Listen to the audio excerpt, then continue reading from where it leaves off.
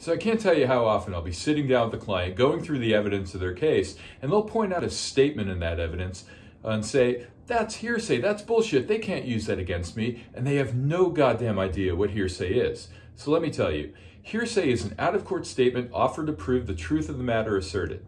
For example, a cop's investigating a shooting, and he talks to a witness named Sam, and Sam sees you with a gun in your hand at the same location where the shooting took place a minute before the shooting took place.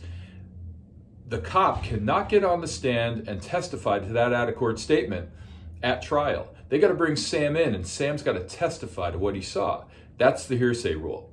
Now, mind you, there are a number of exceptions to the hearsay rule, and beyond that, the hearsay rule and the rules of evidence generally do not apply in a number of different proceedings. I'll get into that in future videos.